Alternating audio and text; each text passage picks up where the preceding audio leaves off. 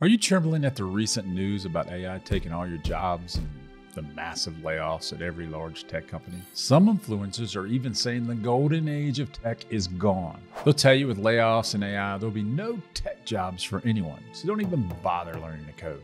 Let me ease some fears.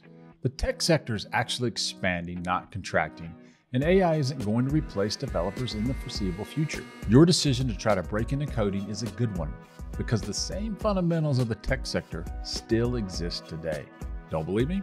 The job outlook for development jobs over the next decade is exceptionally strong. The US will need to create 370,000 additional software jobs over the next 10 years. This makes software development the #1 job in the US right now today. So really, the question you should ask is not should I become a software developer, but how do I become a software developer?